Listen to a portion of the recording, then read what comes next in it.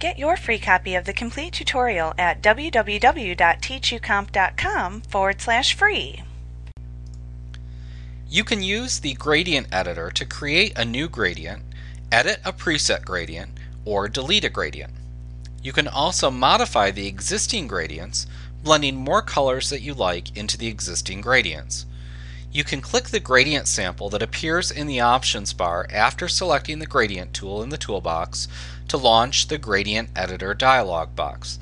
So once you've selected the gradient tool, go up into the options bar and click the gradient sample to launch the gradient editor dialog box. To create a new gradient based on one of the preset gradients, click on the preset gradient that you wish to use as your sample. Now we've already selected the one called pink. You'll see the gradient used in the preset display at the bottom of the gradient editor dialog box, and it's here where we create the gradient, down in that area. But first, you can type a name for the new gradient into the name text box. We'll call this pink 2 for now. After that, you can select if you want the gradient to be solid or have noise by selecting your choice from the gradient type drop-down. So let's look at the options that we have if we select solid. First, we can select the smoothness of the entire gradient using the smoothness slider to set a percentage of the smoothness that you want. And we'll go ahead and leave that at 100%. At that point, you create your gradient by manipulating the various color stops, opacity stops, and midpoints on the sample gradient displayed. The color stops determine which colors will display in the gradient. You can click on the bottom row of color stops to add a new color stop, right in this area right here. You can add as many as you like. You can delete a color stop by clicking to select it and then clicking the delete button in the lower right hand corner of the dialog box.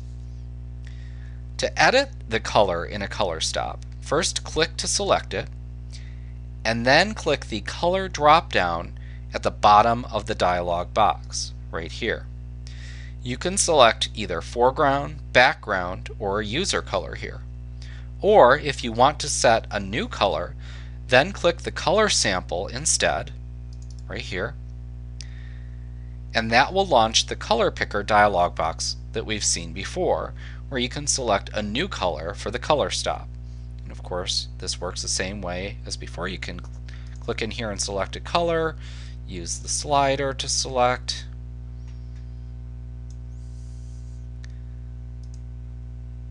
and choose a color and click OK. Now note that if you want to change the position of the color stop in the gradient, you can click and drag it to slide it to a new location on the color stops bar. Also note that when you click on a color stop, you'll see a small gray diamond appear, and that is the color midpoint, and it determines where the color changes between the various color stops in the color stops bar.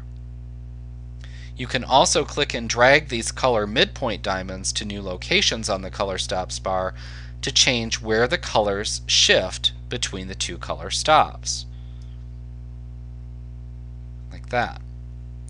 If you'd like to add transparency to a gradient, then you must change the opacity stops at the top of the gradient sample, right in this area. You can add and remove opacity stops in the same way that you add and remove color stops. So you just click to add them. If you want to delete one, you click to select it and then click delete in the lower right hand corner of the dialog box. Now if you wish to change the opacity level of an opacity stop, click to select it and then use the opacity slider right here to make your change.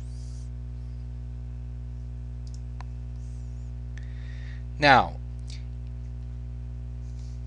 this can add various transparent and opaque gradients to the gradient if you so desire. But when the gradient looks the way that you'd like, you just click the New button to save the gradient as a new preset gradient for future use. However, if you don't want to save it, you just click OK to go use the gradient with the gradient tool. Now, if you selected noise under the gradient type instead, you'll create a gradient that contains randomly distributed colors within the color range that you specify. You first set what's called the roughness of the gradient using the slider provided right here. The higher the number, the more color striations appear in the gradient.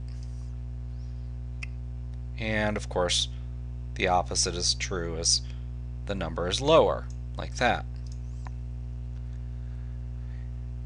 In the color model drop-down, you select which color model you want to use for the gradient, RGB, HSB, or LAB. We'll leave it at RGB. Then you use the 3 color sliders below to change the possible color range used for the gradient. So you just click and drag to change that, like that. To the right of that, you can check the Restrict Colors checkbox to prevent the colors from oversaturating. That's right there. And you can also check the Add Transparency checkbox right there to add transparency to the gradient if desired. Whichever you choose, again, once you have the settings the way you like, you can either save it as a new gradient, or you can just click OK to go into your image, the selection we've made, and use the gradient that you just created. Like what you see? Pick up your free copy of the complete tutorial at www.teachucomp.com/free.